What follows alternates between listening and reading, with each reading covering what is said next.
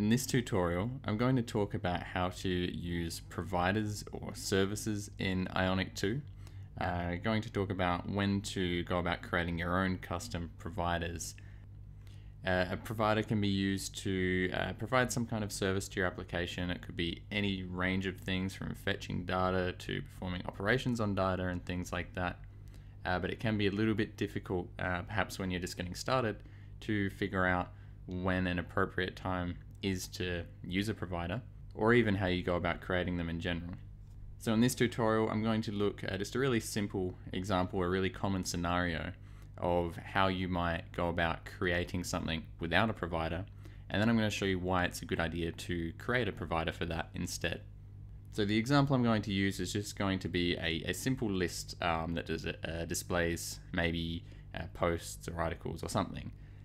So I've created an application already here. I've got that on screen. What I'm going to do now is jump into the editor, and I don't have any providers set up yet. So I'm just going to go about coding this without using a provider, and I'm going to show you what that looks like first. So the first thing we might do if we want to create a list of posts in our application here is we're going to need to have that data accessible somewhere, and we're going to need to loop over that data and display it in our template. We could of course just hard code the list into the template, but I want to show you how this works with some dynamic data. So I'm going to come here first, and I'm just going to create a new member variable, and we'll just call that posts. And just as a default, we'll set that to an empty array. And so now what we want to do is any posts that we have in this array, we want to display that in our template.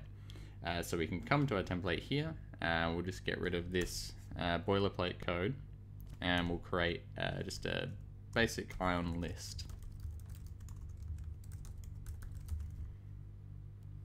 So we'll create an Ion item as well. For now, we'll just put some static data in there. I'll just say hello, and then we're going to loop over this item for each post we have in our post array here.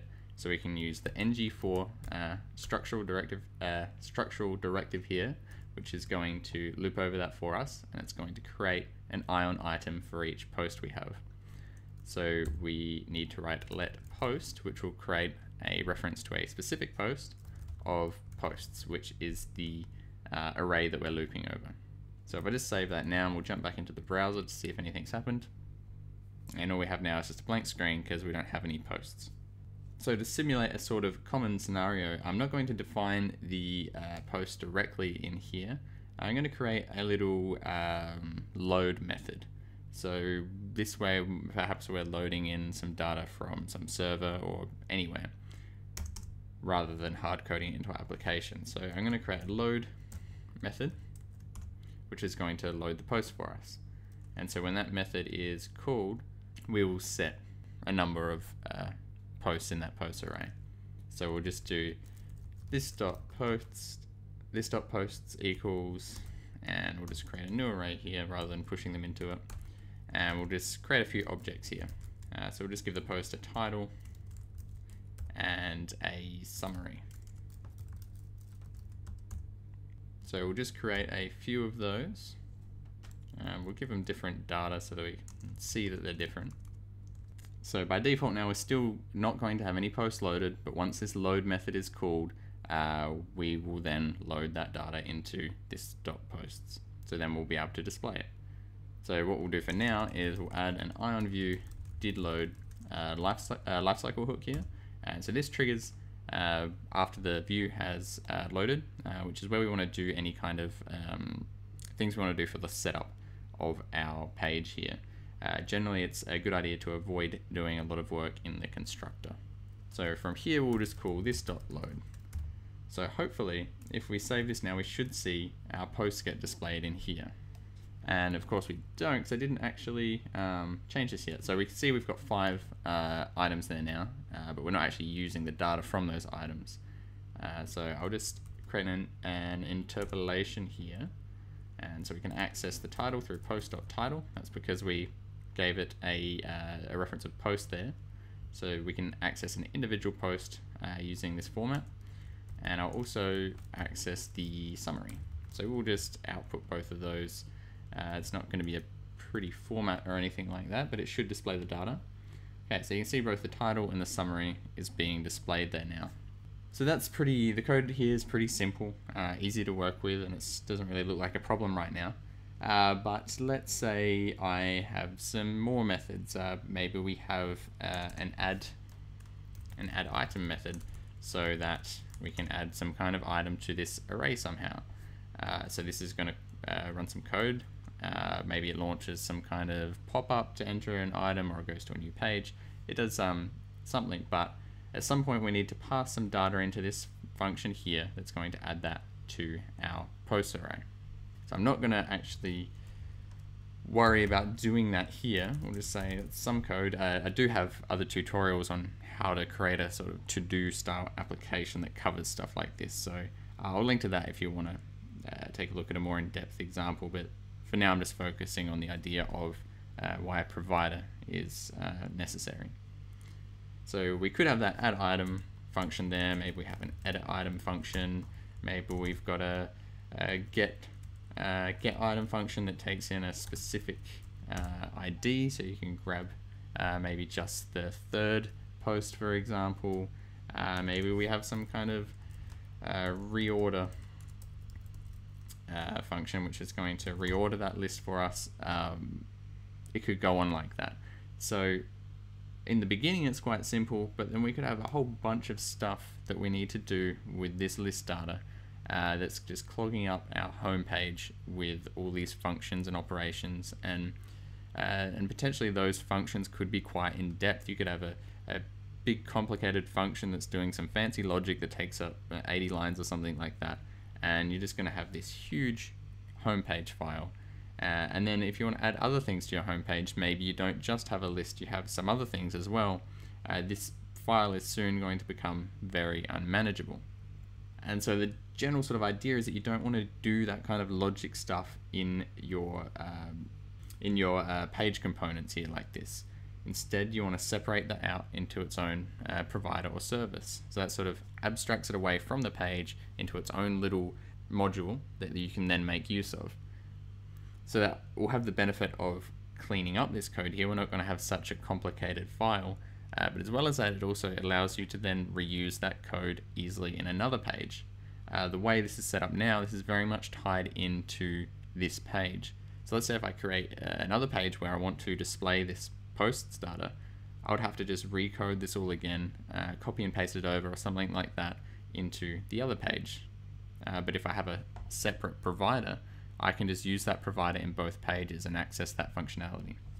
So in general, try to keep the code you have in here for your page components to just be really basic things like hooking up, say if you have click functions in here that call some function, just have those, event binding set up with your template and just do really basic things. And when you need to do something more complicated, abstract that out into a provider, and then you can interact with that functionality from there. So this should more or less interface with things rather than trying to do things itself. So what we're going to do now is separate this code out into a provider. So I'm going to show you how we can modify this so that it does the exact same thing, but instead it's going to use a provider. So to create a provider, we can just use the generate command from Ionic, the Ionic command line interface. So I'm just going to stop running this now by hitting Control-C, and then I'm going to generate a new provider by running Ionic G provider, and we'll just call this posts.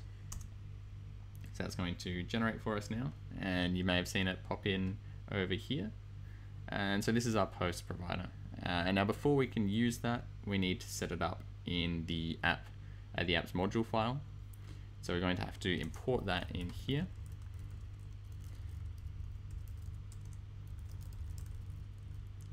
And then we just need to add it to the providers array. Okay, so now let's take a look at how we're going to move all this into the post file. So basically what I'm going to do is just copy and paste all of this. I'm going to cut that out, and we're just going to paste it in here instead. We can get rid of the HTTP method, the injection here, because we're not using that and we're not making a HTTP request, but you may want to do that. We just have the posts defined locally here, but you may want to make a HTTP request to load post from a local JSON file or from a server. So you may want to keep that, but we're just going to get rid of it because we don't need it. Okay, I'll just save that. And since we're trying to attach these posts to a post member variable, we're also going to have to add that into our provider here, just like we did in the home page. So we'll do the same thing. We'll just create a member variable called posts, and we'll just set it to an empty array by default. And so now this sort of has the same functionality that we defined in the home page, where once the load method is called, it's going to add those posts into this member variable here. But we still need to get that data into our home page, the home page template here somehow. And so to do that, we're going to have to set up the provider in our home page. We don't actually need this post variable anymore because we're handling it in the provider now. We can't call this .load anymore because it doesn't exist in this file. But what we can do instead is we can import that provider that we just created.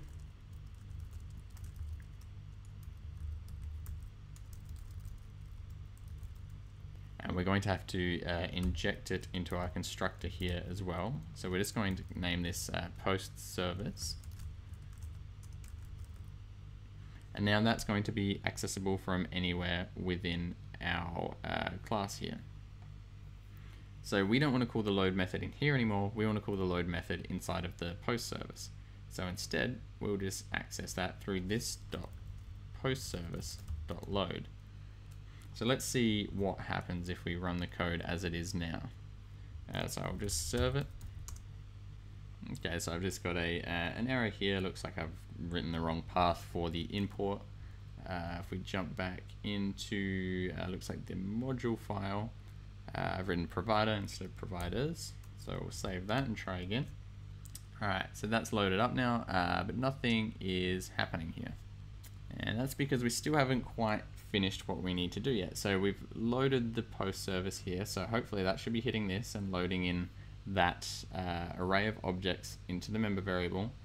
But the problem is that in our template we're still referencing the posts variable which we used to have here, but that doesn't exist anymore. So what we need to do instead is reference the posts array in the provider instead. And so since we've injected that here, that's going to be available to our template. So instead we can just do postService.post, and we can keep everything else the same. So we'll save that and take a look. And now you can see that our items have come back here. So if we take a look at our home page now, we have a very, very simple class here. We've taken out all of the logic for the handling posts, loading them. We didn't actually do it, but also the logic for adding items and editing items and doing whatever else we need to do. All of that now lives in this provider.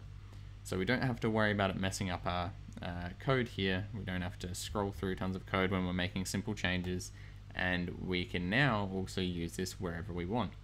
So if I now go and make some kind of second page, I can just import that provider, inject it into the constructor, and then I will have that data available in the template of the second page as well. And I can also call whatever functions I need to call on there. So if I had a button in here to add an item, I could just have a add post function set up as the click handler. So we would attach that to, say, maybe a button we have in the header here. And then I just need to call this dot post service dot, and what did we call the function? We've got add item. So that would probably take in an item here. And so then we would pass that item through there. So we'd call add item post. And this function would also accept a post in some form. So now, rather than having a lot of code to handle doing things here, we just make a simple call to the post service and it handles it for us. So I hope that sort of demonstrates the benefits of using providers rather than doing things directly in your page components.